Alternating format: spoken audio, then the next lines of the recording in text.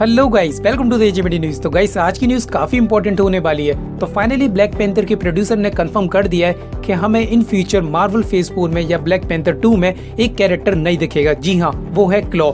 तो काफी लोगों को कंफ्यूजन था कि क्लॉ अभी तक मरा नहीं है, उसको सिर्फ बेहोश करा गया था, ना कि मारा गया था। तो फाइनली प्रोड्यूसर ने कंफर्म कर दिया कि वो रियल में मर चुका था ब्लैक पैंथर के पार्ट 1 में, और वो मोस्ट ऑफ द कैरेक्टर था ब्लैक पैंथर का विलेन के तौर पर। बट किलमॉन्गर ने उसे बुरी तरीके से मार दिया था और उसे हवाले कर दिया था वकांडा में। जी हाँ, तो फाइनली क्लॉ अब मर चुका है और वो हमें मार्वल फेज 4 या ब्लैक पैंथर 2 में नहीं दिखाई देगा। तो गाइस, आज के लिए बस इतना ही। अगर आपको ये वीडियो पसंद आए तो प्लीज लाइक कमेंट शेयर करो। जो बंदे इस वीडियो को नहीं देख रहे या तो उस पर किलमॉन्गर के हाथ मारो या पैर मारो। सब्सक्राइब करो। बाय बाय, जा रहा हूँ।